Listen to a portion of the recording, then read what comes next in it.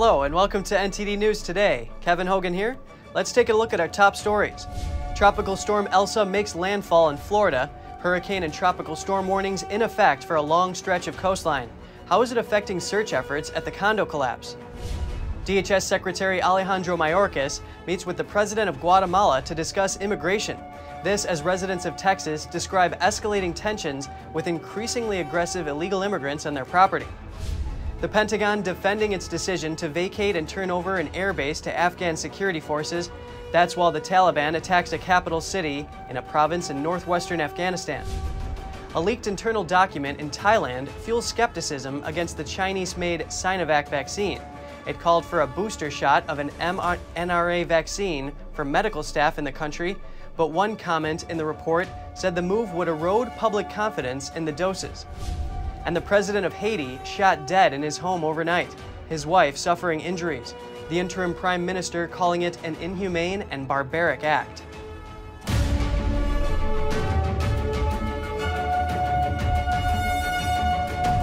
Tropical storm Elsa makes landfall on Florida's northern Gulf Coast.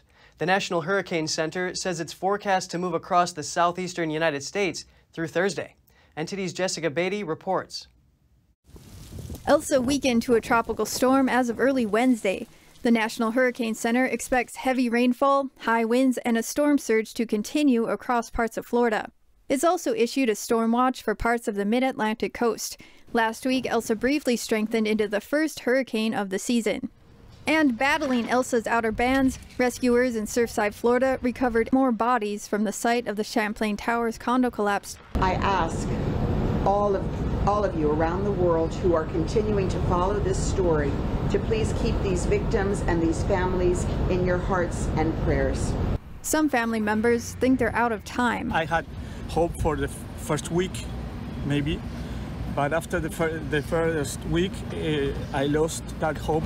Officials still not conceding. We're in a search and rescue mode. It's an active investigation, and we're focused right now. Our primary goal right now is to bring closure to the families. 5 million pounds of debris have already been removed from the site. The already challenging work made more complex as Elsa moved closer to South Florida. We have a meteorologist embedded in the team right with them on the mound to provide any weather updates to make sure that they are safe. The storm's greatest impact is expected on the other side of the state, along Florida's North Gulf Coast. And mourners in Miami Beach remembered the lives of 2 children and their parents Tuesday. It's the first funeral for victims of the condo collapse. Hearses carried the bodies of Marcus Guara, his wife Anna Guara, and their daughters Lucia 10 and Emma 4. The 2 children were placed together in a white casket at the family's request. Experts warn it's unlikely any survivors will be found now after so much time has passed. Jessica Beatty, NTD News. DHS Secretary Alejandro Mayorkas praised Guatemala's efforts to provide safe and orderly pathways of immigration to the U.S. after a meeting with Guatemala's president. This as the crisis at the southern U.S. border reaches a boiling point with some South Texas residents. NTD's Colin Fredrickson has the story. U.S. Department of Homeland Security Secretary Alejandro Mayorkas met with Guatemalan President Alejandro Giammattei Tuesday to discuss immigration. Mayorkas praised Giammattei for cooperating with the U.S. and Mexico on immigration. The President, the Minister, the government of Guatemala is doing tremendous work in addressing the challenge of irregular migration in partnership with us. He says the 2 countries are working together to help people migrate more safely. We are also, importantly, together building safe, legal, and orderly pathways for people to migrate north. Mayorkas' trip to Guatemala follows a visit there by U.S. Vice President Kamala Harris. The Biden administration says they plan to deal with the illegal immigration crisis by fixing the root causes of the problem. In Texas, residents tell the Epoch Times that tensions are rising with increasingly aggressive immigrants. Some residents say they're too scared to leave their homes. Others report tense armed standoffs with immigrants who demand rides or damage their property. Rancher John Sewell describes driving illegal immigrants off his property with dogs and a gun. He tells the Epoch Times, "In 25 years, I've never personally carried a gun. In the last 5 months, I carry one every single day. That ought to tell you all you need to know." Allison Anderson says she's alarmed at the increase in the number of sex offenders coming across the border. Agents in her sector report a 1,400% increase in arrests of illegal aliens with sex-related criminal convictions this fiscal year. Anderson has 3 daughters under 6. She says she had to drive groups of men off her property with a firearm on multiple occasions while her husband was at work. She says she's always on guard. Colin Fredrickson, NTD News. The Pentagon is defending its move to exit the Bagram air base in Afghanistan. Stepping up to the plate is an Afghan resistance leader who says they're ready to stand up to the Taliban. This while insurgents attack the capital of a northwestern province in the country. Pentagon spokesman John Kirby on Tuesday said there was coordination with Afghan leaders about the turnover of Bagram Air Base. He said he can't speak to the information passing through the Afghan chain of command, but the move was communicated beforehand. But I can tell you that Afghan leaders, civilian and military, were appropriately coordinated with and briefed about the turnover of Bagram Air Base. In fact, some of that briefing included a walkthrough of facilities on the base with senior Afghan leaders. The U.S. had occupied the base for nearly 20 years, and on Monday, U.S. troops vacated the base in the middle of the night. They shut off electricity and, according to Afghan military officials, did not notify the base's new Afghan commander. Looters ransacked the base's barracks before the Afghan army could arrive. Kirby said the U.S. couldn't disclose the exact hour they would depart for security reasons. Resistance leader Ahmad Massoud is stepping up in an effort to prevent a Taliban takeover.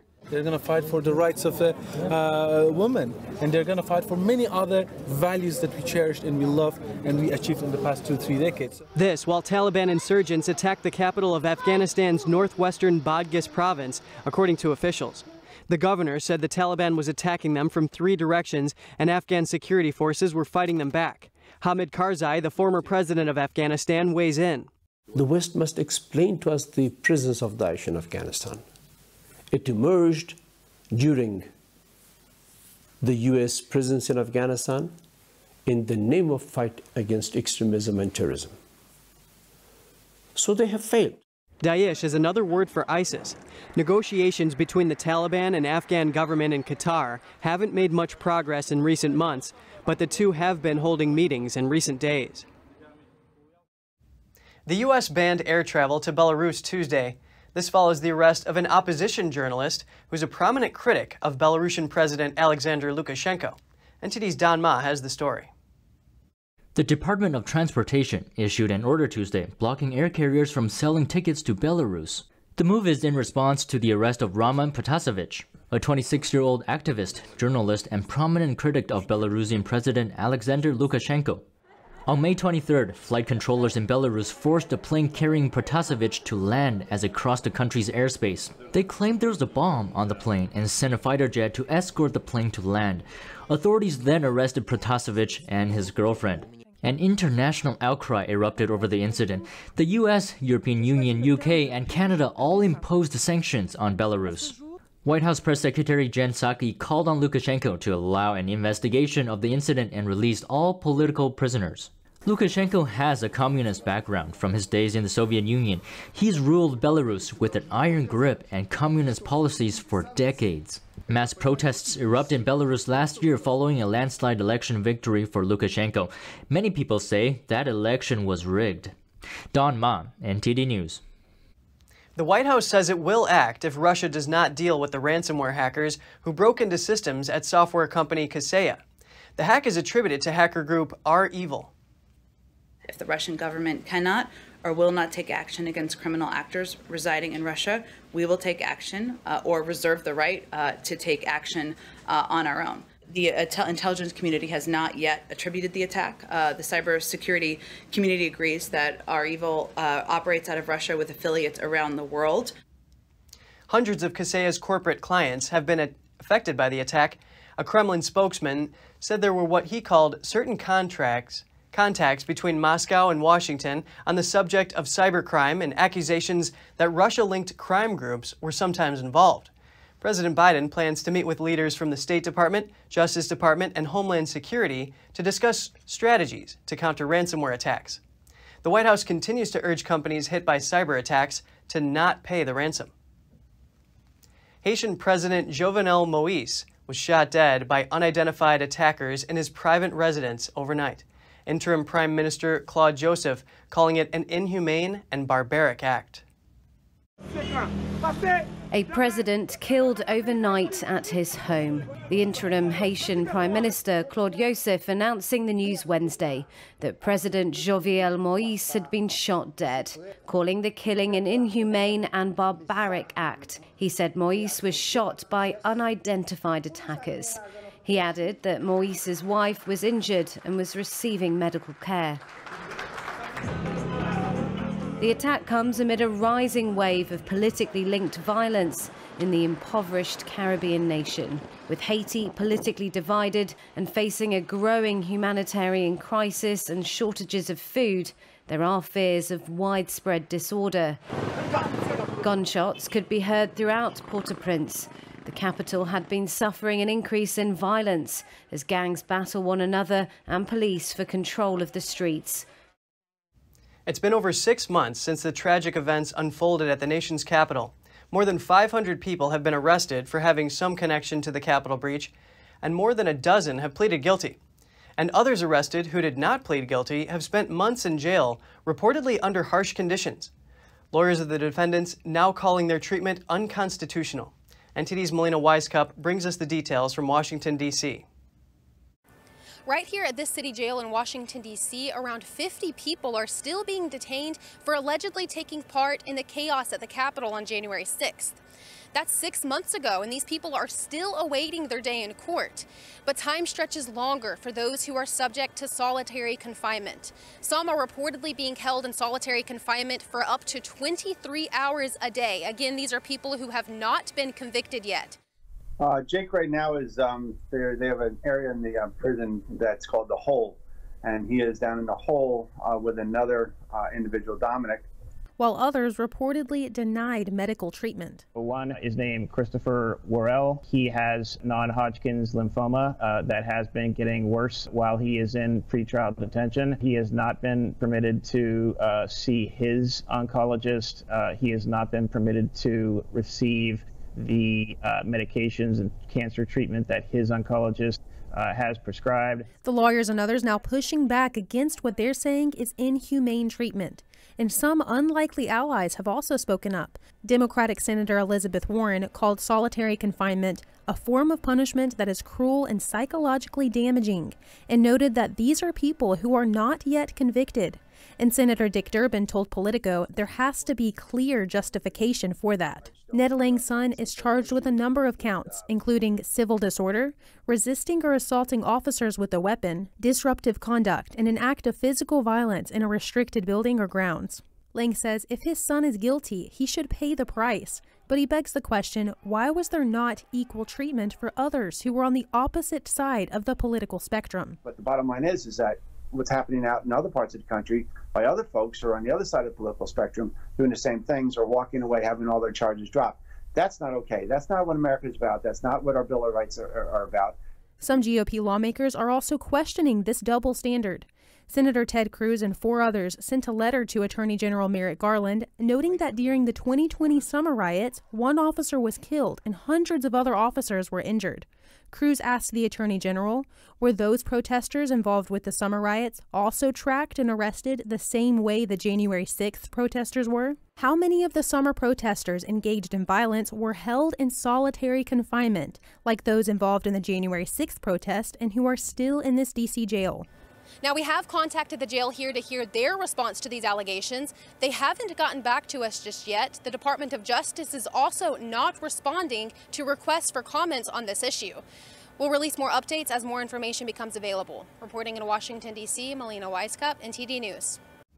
And just one person has been sentenced for the breach. 49-year-old Anna Morgan Lloyd was put on probation last month. And just in, former President Trump announced plans to sue Twitter, Facebook, and Google. The firm suspended his social media accounts 6 months ago over his comments following the January 6th Capitol incident. Trump and his team explain the lawsuits seek to protect the First Amendment right to free speech. They argued that his rights were denied when the three big tech companies banned him. The suits will be filed in a U.S. District Court in South Florida.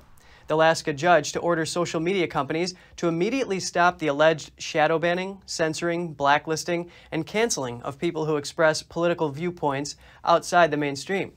Facebook CEO Mark Zuckerberg, Google CEO, and Twitter CEO Jack Dorsey were named in the lawsuits, plus the companies themselves. Google, Facebook, and Twitter didn't immediately respond to requests for comment. Trump called the legal action just the beginning. And in other news, a judge sentences a 14-year-old girl to the maximum allowable penalty over a fatal carjacking. The girl pled guilty to killing Uber Eats driver Mohammed Anwar while trying to forcefully take his car with another teenage girl. The incident gained national notoriety when a witness caught it on video and posted it to social media. Prosecutors say the girl showed no remorse after the incident. The judge sentenced her to remain in juvenile detention until she turns 21. It's the maximum allowable penalty under Washington, D.C. law for a person her age. The identities of the two teenagers haven't been released. A GoFundMe page for Anwar says he was a beloved husband, a father, and grandfather, and he'll be missed dearly. The page has raised over $1 million in donations. China's COVID-19 vaccine has made its way around the world to developing countries. Made by biotech company Sinovac, multiple cases of surgical infections are now raising doubts about its effectiveness. This week, a leaked government memo in Thailand has stirred up concern among its citizens. Here are the details. A leaked memo from Thailand's Ministry of Health is raising public concern about the Chinese-made Sinovac vaccine. The document called for a booster shot of the mRNA vaccine for medical personnel in Thailand. But it included an objection from an unnamed official, saying that would amount to it admitting that Sinovac is ineffective. The Thai health minister confirmed the memo as authentic, adding that the comment is only an opinion. This doesn't mean the views would turn into action. There are many procedures after that. The hashtag Give Pfizer to Medical Personnel started trending on Thai Twitter after the leaked document was published by local media. Bangkok residents responded soon after. Is it dangerous to us? I was concerned about that too. That's why I don't want to get vaccinated. There's no guarantee. Anyone would be scared because this has to do with life or death. The chairman of Thailand's Thonburi Healthcare Group pointed out that 5 hospital staff members got reinfected with the CCP virus after receiving the Sinovac vaccine. This means the vaccine Sinovac can't protect people from the virus and the symptoms will be severe, compared to those who got the AstraZeneca vaccine, which barely has resulted in anyone being admitted to the hospital. Thailand has already acquired 20 million doses of the Pfizer-BioNTech vaccine for future use. 1.5 million doses donated by the United States will arrive this month. Just ahead, Eric Adams is declared the winner of the Democratic primary for New York City mayor. He beat his closest rival by just over 1 percentage point. Several individuals are arraigned in court in connection with an armed standoff that began Saturday morning in Massachusetts, but refused to cooperate with the proceedings. All that and more here on NTD News.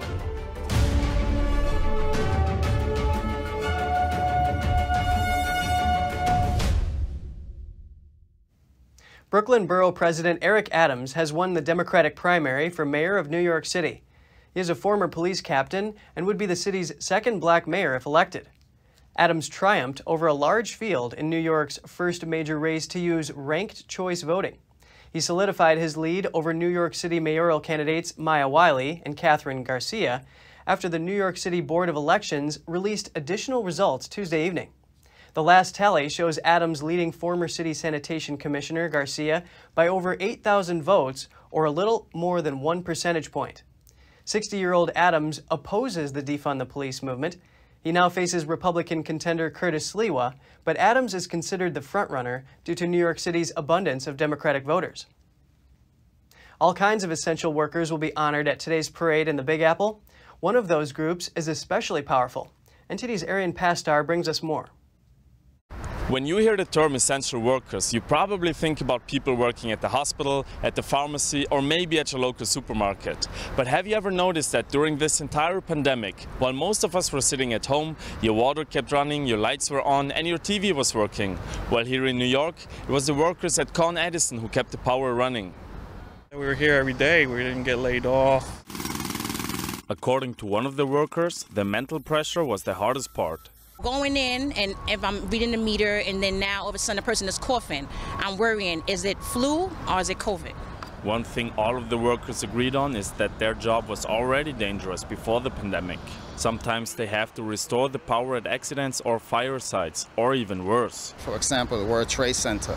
Right after that, the next day we were here working, and we stayed there for a good 2 to 3 weeks working, restoring power. So no matter what hits us, no matter what happens in New York, we'll fix it one way or the other. That's what we're here for. He added that on another occasion he got hit by a car while doing reparations. The impact sent him 70 feet up the road. But the unusual time during the pandemic also had its positive sides. Now I was able to, go to another field and learn forklift. I got forklift certified, learn computer, which, when you're in the field, you don't get those kind of options. Hiram needs his work truck to repair power lines. Such a big truck isn't exactly good for the usually congested Manhattan streets.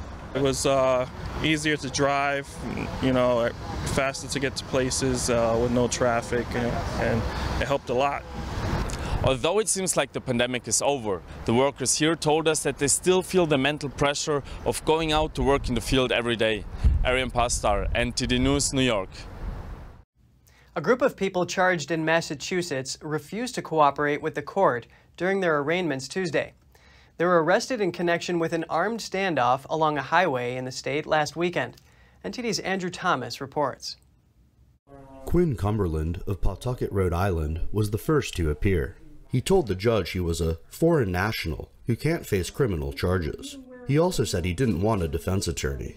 The judge eventually held him without bail pending a hearing, scheduled for Friday.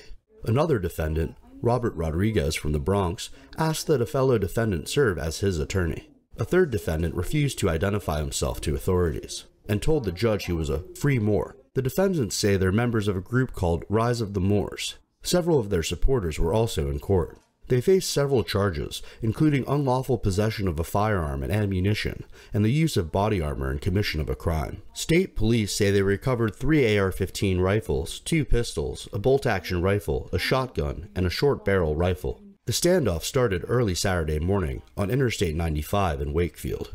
A state trooper stopped to offer assistance to the vehicles he found on the side of the highway. The men were dressed in military fatigues and body armor, and were armed with long guns and pistols. Police explained the group didn't have licenses to carry firearms in Massachusetts. They told police they were traveling from Rhode Island to Maine to conduct what they called training. Some of the defendants ran into the woods along the highway, leading to a standoff that lasted several hours. The Southern Poverty Law Center says the Moorish sovereign citizen movement emerged in the 1990s. People in the movement believe individual citizens hold sovereignty over and are independent of the authority of federal and state governments. Andrew Thomas, NTD News. Coming up, drought threatens Utah's Great Salt Lake, leaving only one remaining marina. Visitors and state park officials recount better days at the largest lake west of the Mississippi. And NASA teams up with universities to study the Mississippi River Delta. Researchers are using radar and a spectrometer to collect information on the waterway. Find out more in just a moment.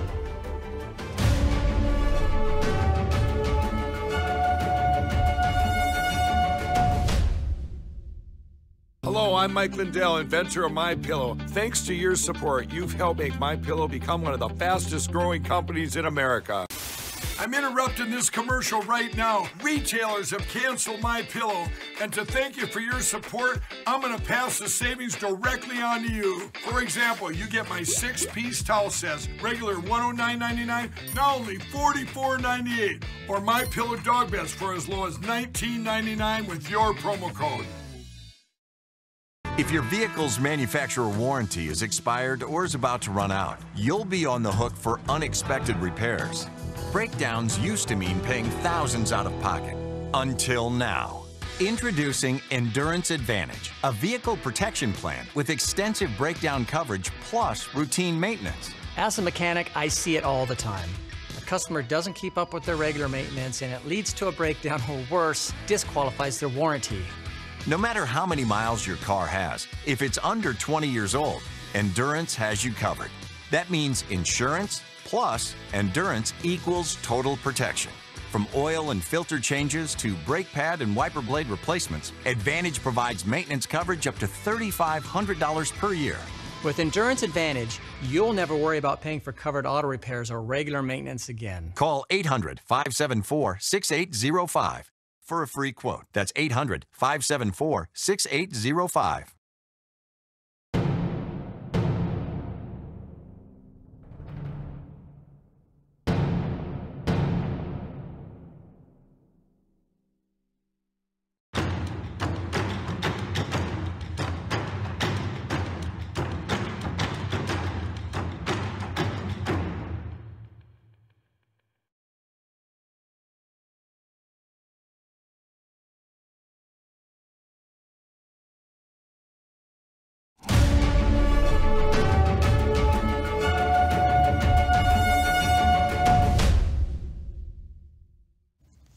NASA is sending high-tech planes and boats out to Louisiana.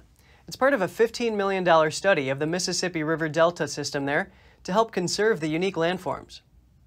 NASA scientists and a half a dozen universities from Boston to California are investigating river deltas, namely, which parts of these dwindling areas can be shored up and which are past hope. Deltas appear when water deposits sediment at the river's mouth as it flows out into the ocean. Now, scientists aim to create computer models that can be used with satellite data to let countries around the world analyze these waters. NASA is studying the water flowing in and out of Louisiana's Atchafalaya and Terrebonne basins and the sediment carried by it. The agency wants to determine which plants can slow the flow, trap sediment, and pull carbon from the air. What does it take as far as sediment input and vegetation growth and the stage of the river flow and the interaction with the tides and coastal fronts and what are the impacts of hurricanes? All those are pieces of the puzzle to understand how deltas sustain themselves.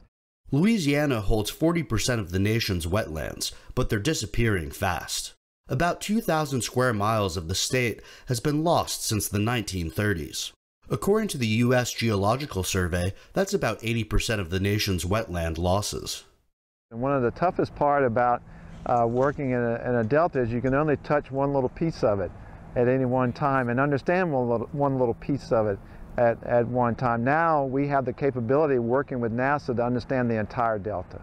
NASA's using two kinds of radar and a spectrometer. These measure more colors than the human eye can distinguish. While airplanes have been collecting information like water level, slope, sediment, and the types of density of nearby plants. We can understand the growth, where the delta is growing, where it's not growing, why it's growing in certain locations and why it's not in others. You can't do that running around in a boat. Planes and boats went out in March and April to gather data, and they're set to do the same this fall, for a second set of measurements. 2 international satellites are scheduled for launch next year, each carrying one of the 2 kinds of radar used over Louisiana. Andrew Thomas, NTD News. A number of San Francisco stores are suffering from increasing retail crime. Neiman Marcus is the latest target of organized retail theft. Here's NTD's Cynthia Tsai with video footage from the incident.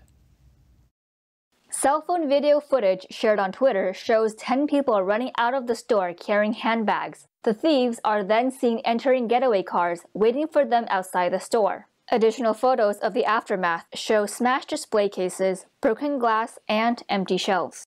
In response to a request for a comment on this issue, the Neiman Marcus Group told NTD News, "The safety and welfare of our associates and customers is our top priority, and we're relieved to report that no one was harmed in the incident. We're cooperating with the San Francisco Police Department in their investigation." The increase in retail crime has negatively impacted stores throughout the city. Target acknowledged that San Francisco is the only city in the United States where they have decided to shorten store hours due to increasing retail crime.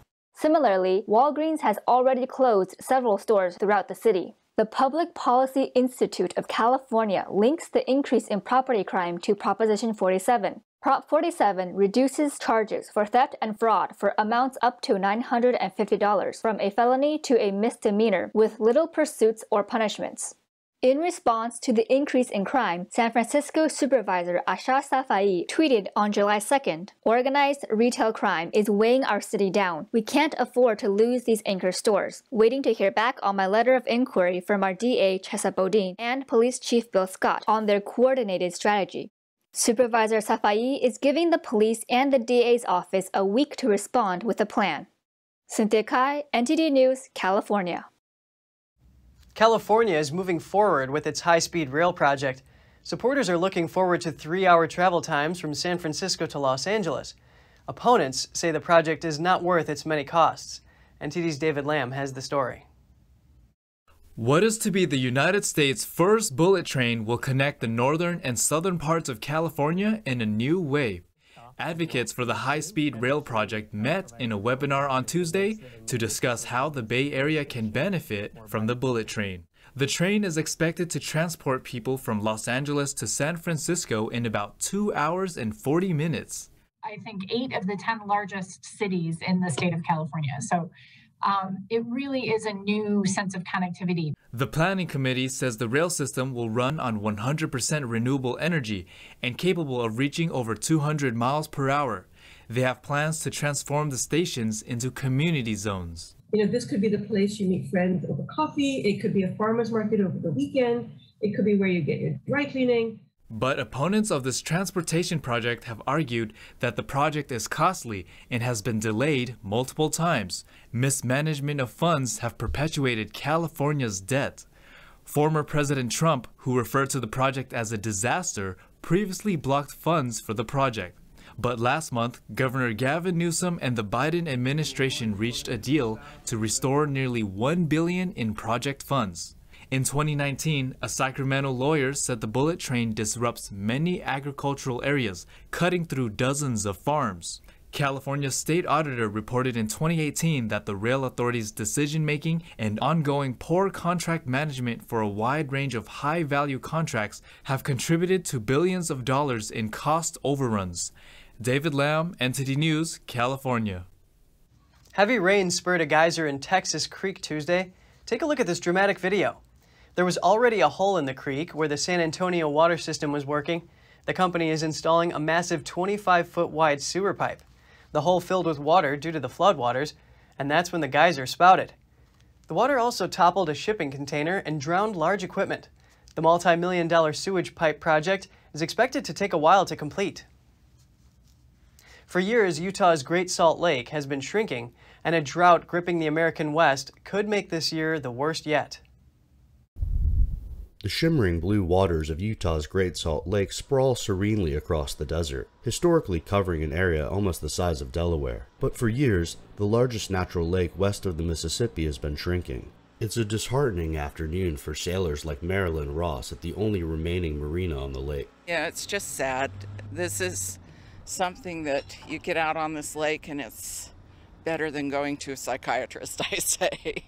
Ross and her husband have been sailing on a little red boat named Promiscuous here for 20 years, but this year they had to hoist the vessel out of the water with a massive crane. Record low lake levels are expected and have already kept another main marina closed for years. Well, the lake has just gotten too shallow. Actually, the marina has gotten too shallow, and normally we would all be getting ready for boating season, but instead it's just too low. We didn't have a very good winter at all, and so now we're forced to pull our boats from the marina before they get trapped in here. Drought gripping the West could make this year the worst yet. The lake's levels are largely expected to hit a 170-year low this year. 20 years ago, the marina was full, 320 boats, every slip was rented. They're down to about 150 now. Drought has millions across the region bracing for a brutal wildfire season. For the Great Salt Lake, it's only the latest challenge. For years, people have been diverting water from rivers that flow into the lake to water crops and supply homes. We're sitting here now. There's a drought in the western United States. We're having some of the highest temperatures that we've ever seen in Salt Lake. And we've been diverting water out of Great Salt Lake. We've been preventing water from getting into Great Salt Lake since the white settlers came here. The lake is shallow, only about 35 feet deep at its deepest point, and shorelines are receding. Andrew Thomas, NTD News. Still to come, the shares of a Chinese ride-hailing giant are plunging. It comes after a series of ups and downs this week. And another Chinese takeover of a semiconductor plant. The Chinese-owned company is buying the UK's biggest chip maker. More soon here on NTD News.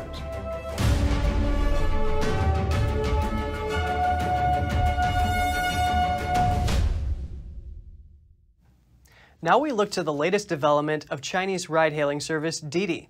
That's after it endured a major crackdown on its home turf. NTD's Juliet Song has the details. China's largest ride-hailing company is getting more bad news. Its stock shares plunging over 20%. That's after Chinese authorities ordering a crackdown on the company. Just a week ago, ride-hailing service DiDi became a star in America's stock market. They're going to be raising just about $4 billion. That values the company, in and around the $70 billion range. The company has been called China's version of Uber. It boasts over 300 million users in the country, but lately it's been losing money. This company has lost about $15 billion to date. And in 2020, it lost $2 billion, and for the first quarter, $1 billion. So the losses are staggering. It's now looking to raise big money in the United States. The company recently listed in the U.S. stock market and started the process of selling shares to the general public, what's called an IPO, or initial public offering. So this looks to be one of the largest IPOs this year globally, if not potentially the biggest IPO. But what happened after all the buzz came as a surprise. 2 days after the company went from private to public, Chinese authorities went after it, ordering a cybersecurity review into DiDi. Soon after, the crackdown started escalating. China removed DiDi from the country's digital app stores. Officials also suspended new user registrations on the app. But Chinese authorities didn't give details on the reason behind the move. It alleges the company has seriously violated Chinese laws regarding the collection of user data. DiDi says its revenue in China could take a hit following the crackdown. Still, in a statement, the company thanked authorities for their guidance and promised to fix the issue. It's left many wondering whether Beijing is using the crackdown to send a message. Aside from DiDi, China also went after 2 other companies listed in the U.S. stock market. One interpretation is that the company's influence is making Beijing nervous. Major ones like DiDi or tech giant Tencent have access to huge amounts of user data. This in turn gives them power that Beijing may not want them to have. The latest crackdown might just be a flex, a reminder of who's actually in charge. Juliet Song, NTD News. The U.S. is denying entry to hundreds of Chinese students applying to study at top American colleges. The move is said to defend U.S. security and interests. NTD's Tiffany Meyer brings us more on the story. Over 500 Chinese students hoping to study science and engineering in the U.S. have failed to get their visas approved. That's according to CCP mouthpiece China Daily, quoting an insider. According to the report, these students plan to get a master's or a PhD in the U.S. Most of them are going to major in electrical engineering, mechanical engineering, computer science, chemistry, material science, or biomedical science. The schools they're going to attend include MIT, Harvard, and Yale, among others. The report says most of these students applied for their student visa during the Biden administration. The insider says around 125 of the students have already gotten scholarships from the colleges they are about to attend. The U.S. reportedly denied them visa based on the Immigration and Nationality Act and an executive order by the Trump administration. The order prohibits students tied to the Chinese military from entering the U.S. The CCP's mouthpiece blames the Biden administration for saying one thing but doing another. They claim that President Biden is continuing what they claim to be Trump's wrong policy, and it severely undermines, as they call, the legitimate rights and interests of Chinese students. In the middle of a global chip shortage, the UK government has let a Chinese-owned company buy the UK's largest chip producer. The acquisition was announced yesterday. NTD's Patrick Hayden in London has the story.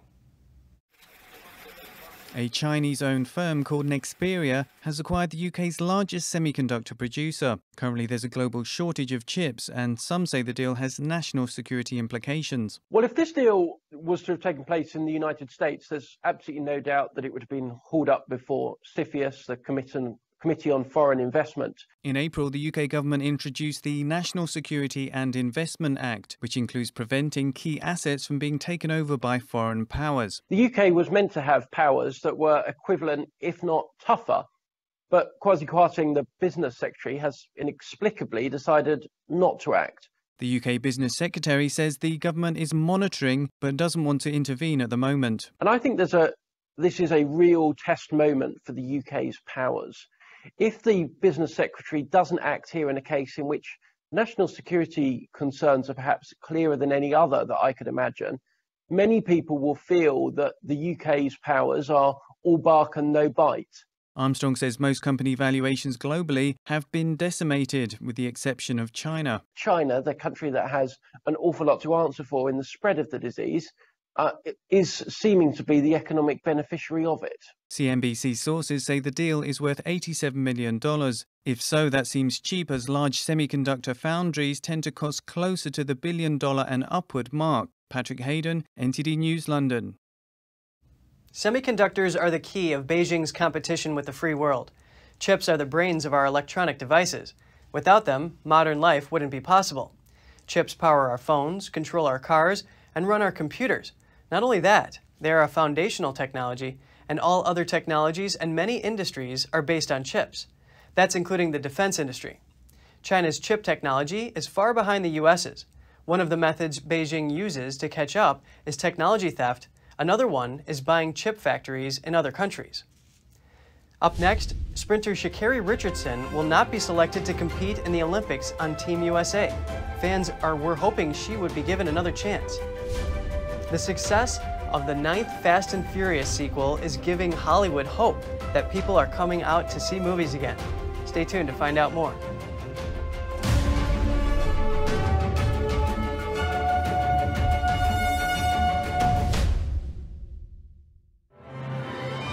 The wait is finally over. Shen Yun returns to the stage with an all-new production filled with beauty, majesty, and a powerful message of hope. Discover the lost culture of ancient China. Discover this season, Shen Yun 2021. Coming to the Palace Theater, July 24th and 25th. Tickets at shenyun.com/Stanford 888-90-SHOWS. If you're like most of us, you're probably getting fed up with the nonsense that's going on in the banking system. Did you know that top U.S. banks have recently amended their depositor terms and conditions to include the words bank failure and what's required of you in 24 hours if, or should I say when, it happens?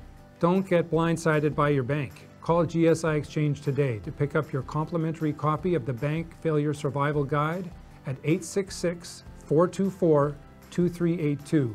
We'll also send you the required format to file with your bank within 24 hours of their failure, which is now required by the top banks to avoid freezing of your funds. Yes, the top banks can now freeze your money. The world is in a strange place, and banks are constantly changing the rules.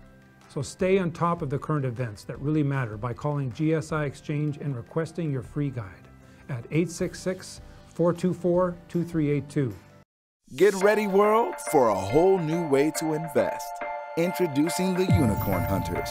We are talking about a cultural and economic shift. A savvy group of investors whose only job is to provide an unvarnished assessment of who they think can become the next unicorn. I am in and I'm going to invest. We all know why we're here.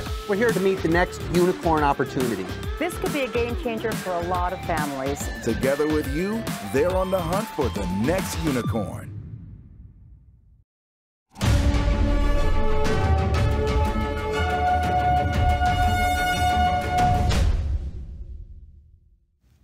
France's champagne industry group on Monday blasted a new Russian law forcing foreign champagne producers to add a sparkling wine reference to their bottles and called for champagne exports to Russia to be halted. NTD correspondent David Vives has more. France's government said on July 6th it may refer Russia to the World Trade Organization over Moscow's new law regarding to French champagne's label. Russian President Vladimir Putin's government plans to force French champagne producers to add the word sparkling wine to their labels, while Russian makers of Champagne-Skoyer may continue to use that term alone. According to General Director of Champagne's Committee, Charles Gomer, this is stealing the champagne brand.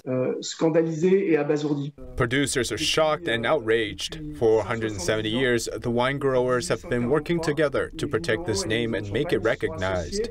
They have the impression that they have been robbed. For them, champagne is the apple of their eye. Champagne's name comes from the region in France where the beverage was developed in the mid-19th century. This is the result of specific characteristics in the environment there, and a special know-how. The grapes have come from Champagne region and respect precise steps all along the making. One secret of its recipe are the bubbles, created through a second fermentation of the wine inside the bottle. According to Gomer, Russia is a small market that imports just 2 million bottles each year from France. Russian authorities wouldn't let French wine in after the new law was put in place. Gomer says the two countries are negotiating. We will study this law deeply and see how we can maintain our business with Russia in a way that's fair for us. The name Champagne has legal protection in 120 countries, but not in Russia. David Vives, NTD News, Paris. American sprinter Sha'Carri Richardson will not be selected to the U.S. 4x100-meter relay team for the Tokyo Olympic Games. She has accepted a 1-month ban for testing positive for cannabis. Richardson was expected to be one of the biggest draws at the upcoming Games, but was barred from the 100-meter race after testing positive for cannabis use, wiping out her victory at the U.S. Olympic trials last month. After her suspension, fans hoped she would be chosen to compete in the relay event. Coaches and USA Track and Field can select 2 runners on top of the first 4 trials finishers, but chose not to allow Richardson to compete. In a statement, USA Track and Field wrote, quote, "All USATF athletes are equally aware of and must adhere to the current anti-doping code, and our credibility as the national governing body would be lost if rules were only enforced under certain circumstances." Richardson said in an NBC interview last week that she used the banned substance to cope with the death of her mother, but took responsibility for breaking Olympic rules. Her agent did not immediately respond to a request for comment. USA Track and Field said the World Anti-Doping Agency would reevaluate its rules regarding THC, the main active ingredient in cannabis. Gareth Southgate's England team is preparing for the game of their lives as they try to reach their first major final since the 1966 World Cup. NTD's Joy Duguid brings us this report. London is abuzz ahead of England's much-anticipated Euro 2020 semi-final match against Denmark to be played at Wembley Stadium on Wednesday. England fans are optimistic about their side's chances. I am positive. I've got to say, very positive about the semi-finals. The way that we've played so far, very, very good. It's going to be close. If we play well, I think we've got a chance. I don't want to be too optimistic, though. I've been disappointed so many times. Denmark have had an incredible run, delighting fans even though they lost one of their stars to a cardiac arrest in their opening game.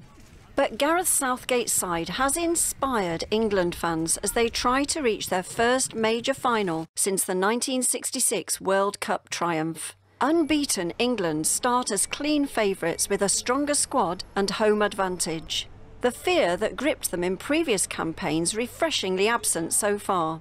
The game will take place in front of 60,000 fans at Wembley, but due to COVID-19 restrictions, only Danes resident in the United Kingdom will be able to attend. A fan zone has been set up in Trafalgar Square, where fans not holding tickets will come together to cheer their teams on. Joy Duguid, NTD News. F9, the latest installment in the Fast and Furious franchise, cracked $500 million in global ticket sales over the weekend. It's fueling optimism that the Hollywood blockbuster is back. being shut down during the health crisis. The only movie from a Hollywood studio to even come close was Godzilla vs. Kong, which, unlike Fast and Furious, was also released on the HBO Max streaming service at the same time when it debuted in April. After a delayed start to the traditional summer blockbuster season, Hollywood is taking heart from box office numbers that suggest the audiences will come back to the big screen for the right movie. A Quiet Place 2, a smaller budget flick, has been quietly raking in the dough for weeks. Its global box office take is now more than $257 million. It reportedly only cost about $61 million to make. That's fueling enthusiasm as Disney gets ready to finally release Black Widow on July 9th, the latest movie from the Marvel Cinematic Universe, arguably the most valuable movie franchise out there. The comic book action hero film starring Scarlett Johansson will debut simultaneously at theaters and on the Disney Plus streaming service for an additional fee. Thanks for watching. My team and I are honored to be your source for the news. In New York City, I'm Kevin Hogan.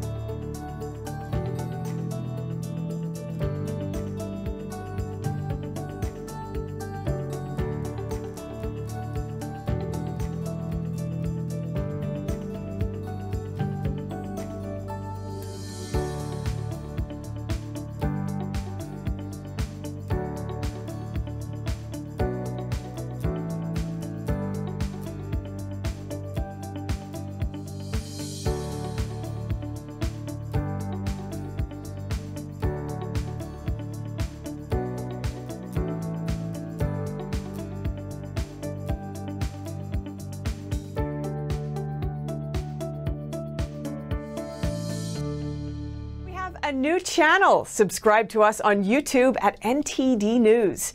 Get the highlights of our news broadcast and the most important headlines that we curate especially for you. Don't let YouTube decide what information you get. That's your choice. YouTube is deleting our videos and cuts you off from a source of honest reporting.